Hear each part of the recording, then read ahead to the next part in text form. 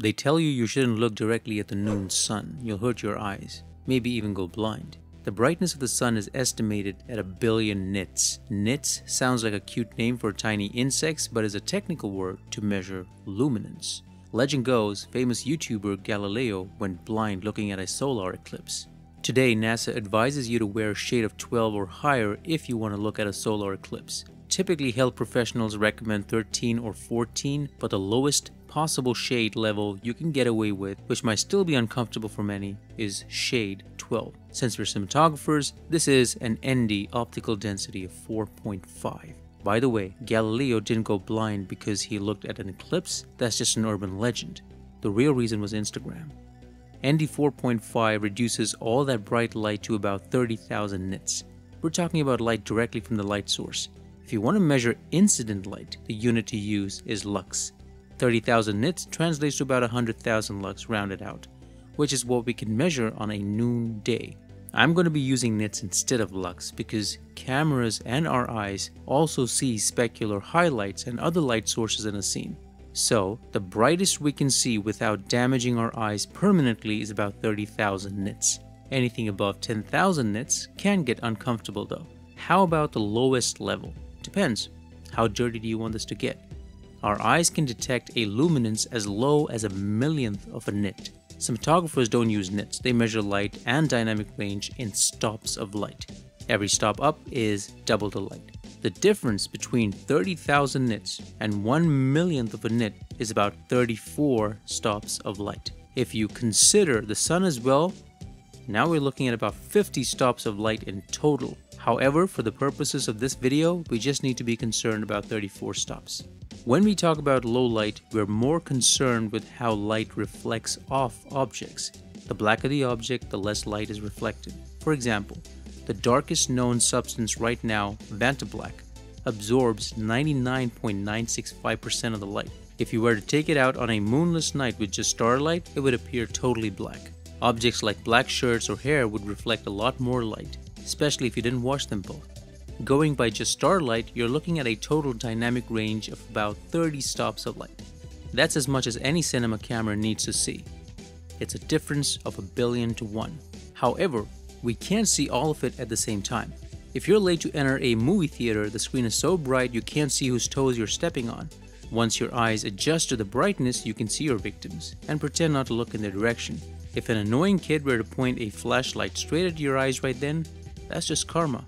The eye adjusts according to the scene, and that's why we need a dynamic contrast ratio or dynamic range. Our eyes use rods and cones, or both, and is entirely different from how a camera operates. However, here's a fun question. Can any camera see 30 stops of light? Assume you fix a camera at its base ISO and a fixed shutter speed and only vary the aperture. Let's assume this camera can record 14 stops of dynamic range in one exposure. If the lens used has an aperture range of say T1.3 to T22, that's 9 extra stops. So you're getting about 23 stops of total coverage. If you are allowed to shift the ISO 2 stops in each direction without penalty, you get about 27 stops. You can increase this further with ND filters towards the bright end. As you might have realized, if you allow the camera to adjust, practically any modern camera can reach human eye levels of total dynamic range. But that won't satisfy us. We shift the goalposts and claim dynamic range is what the eye can see in one go. Why? Anybody who has shot with cameras that can only record 12 or 13 stops knows it's not enough. Our eyes are great at adjusting on the fly. We intuitively understand our dynamic range is better than these cameras. How does that happen? Our eye has 3 modes of operation.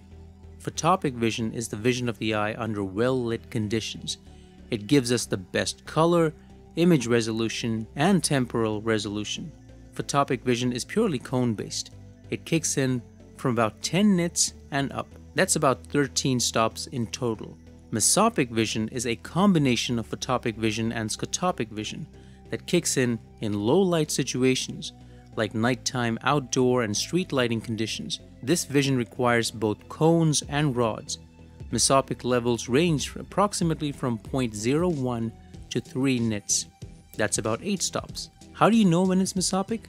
you still see color, and things are still relatively sharp. Scotopic vision is the vision of the eye under really low light conditions. It is almost monochromatic in nature and is purely rod based. The image is not very sharp. This range is about 9 stops. In general day-to-day viewing, we know we don't see monochromatic light.